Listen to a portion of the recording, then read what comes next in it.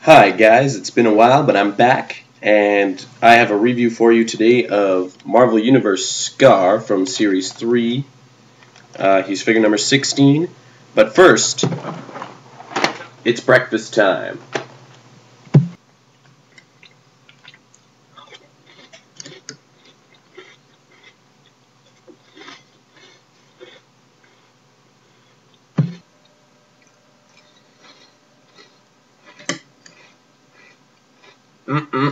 Captain Crunch, oh yeah.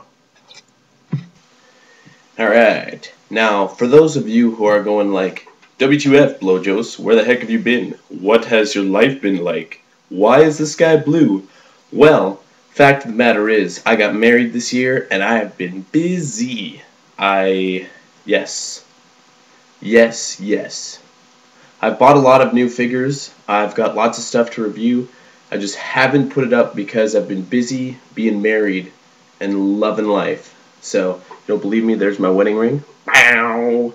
Anyway, sometime I'll have to get her on the video here. Anyways, back to what you guys were wanting. I have Skaar, the figure here from Series 3, like I was stating earlier. So, I'll just jump right into this thing. In the package, you can see he looks pretty awesome. See his name across the side over here, I guess would be. Really cool. You see some cool artwork at the top there. So it says figure stand included. On the back, you can see Skaar there. And if this had been American packaging, there would be a write-up there for Skaar as well. But because Canadians get gypped for pretty much everything, Marvel decided to leave it out. So anyway, I'm not bitter or anything. Not me. Anyway, on this side, you can see the other figures included in this wave, which were Doctor Doom, Doctor Strange, and Falcon. So that's about it for the packaging. I will open them up and take out the figure and show you guys. Alright, so now that I've got the box open, I'm going to apologize for what I said earlier. The Canadian packaging actually has a write-up, but in order to find out anything about the specific character you're going to buy, you have to buy the character first. And on the inside will be a fold-out sheet that has a write-up. And it says, "Not many beings can match the raw strength and power of Skaar. The son of Hulk has few weaknesses. His regenerative ability coupled with the old power inherited from his mother allow him to keep on fighting no matter the opponent or terrain. Skaar has battled some of the world's worst villains and has always emerged victorious." So, that's it for the write-up. We'll move right on to the figure here. Now, as you can see, he's a pretty massive figure. He's pretty awesome, I would say.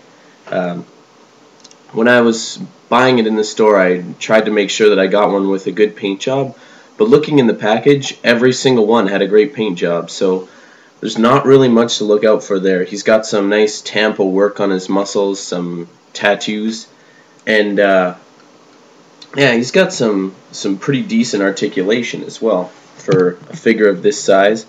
He's roughly 4.5, 5 inches tall, which is definitely slightly bigger than your average Marvel Universe figure.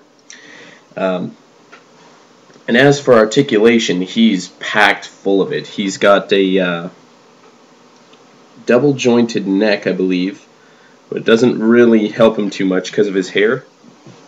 It's about as far back as you're going to get his head. He's got ball and socket joints at the shoulders, swivel biceps at the shoulder, single hinged elbow, and a swivel wrist.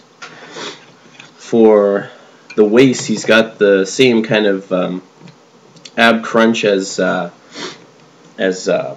most of the Marvel Universe larger figures. He's got a waist swivel as well. He's got a swivel at the top of the quadricep, a double hinged knee, and kind of a ball and socket ankle joint, which all works really well together. Now, some of his joints are really tight, but a lot of his joints are also really loose, which is something that may worry you over time, but right now it's actually not not that bad.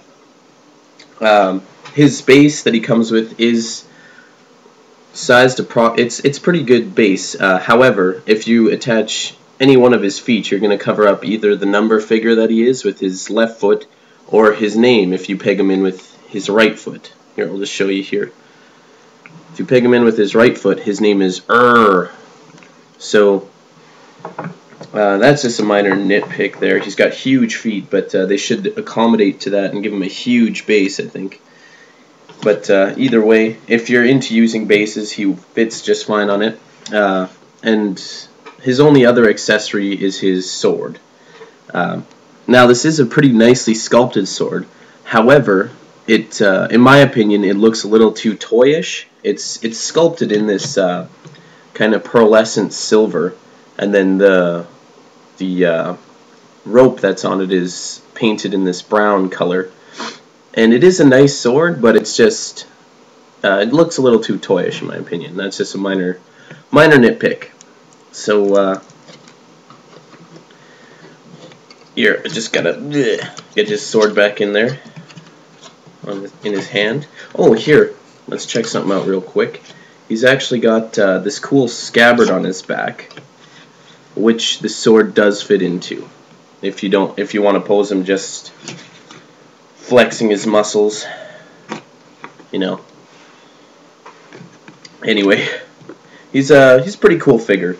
Now in Canada, this figure is going to run you about $10. In the States, I believe it'll be $7 to $8. And at that price point, it's kind of iffy for me, but that's only because I don't really know a lot about Skaar. I mean, I saw him and I was like, sweet, a buff-looking, awesome Hulk guy, and I bought him. I almost bought him for $12 at a comic book store, and I was like, no way in hell would I pay $12 for a figure this size. But that's pretty standard for the market these days, I would say. And I mean, for your money, you're getting a figure that's very well painted, has a nice sculpt, good articulation, and a couple accessories to boot. So, I mean, it really depends on if you're a huge fan of Skaar or of Hulk or of Marvel, really. If you're collecting all the Marvel Universe, I'd say this is definitely one of the ones that sticks out to me. And, yeah, that's about it. If you have any questions or comments, please leave them on the video. And until next time, you guys have a great day. Keep collecting whatever it is you collect. Bye-bye.